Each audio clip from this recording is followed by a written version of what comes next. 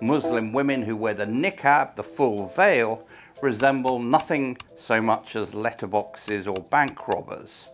Africans can be described as pickaninnies. Those aren't the words of Donald Trump, who was visiting London this week for a state visit.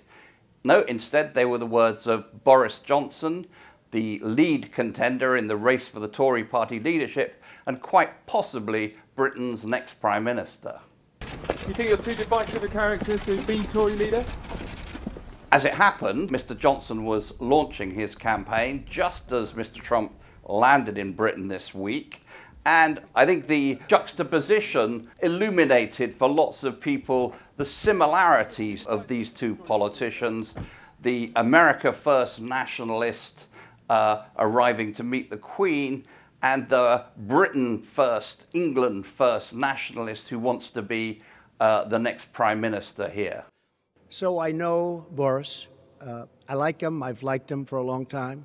I think he'd do a very good job. Mr. Trump, of course, ignored all the diplomatic niceties about not interfering in the domestic affairs of other countries and promptly backed Mr. Johnson as his favourite for the leadership and for the premiership, and said, and if he gets it, he'll offer him a good trade deal.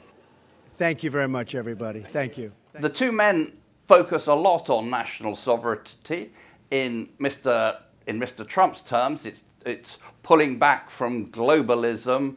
For Mr. Johnson, sovereignty is about getting out completely from the European Union and getting out whatever the conditions or circumstances.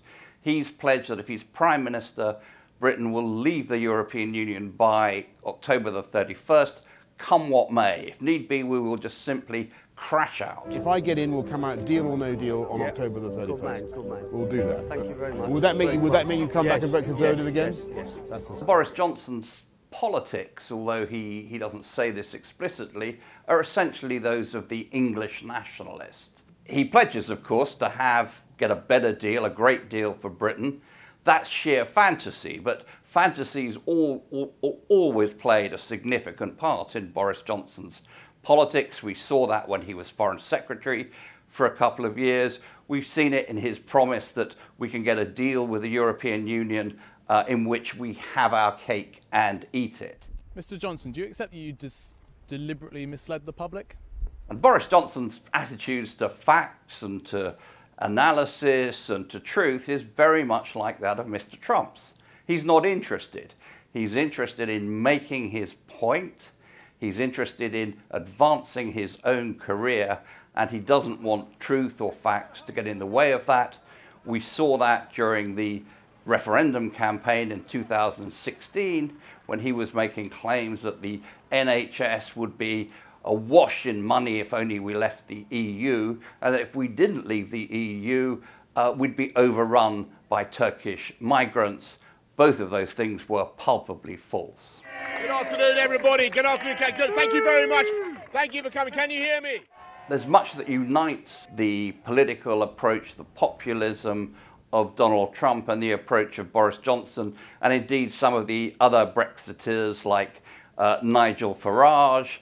It's a politics which appeals to people's grievances, ignores truth and reality, brushes aside facts, and I think they reinforce each other. And I think they're a real danger to democracy, because our democracy depends in the last resort on everyone agreeing a certain framework of truth and decency and of standards. I think both these politicians have stepped outside that framework.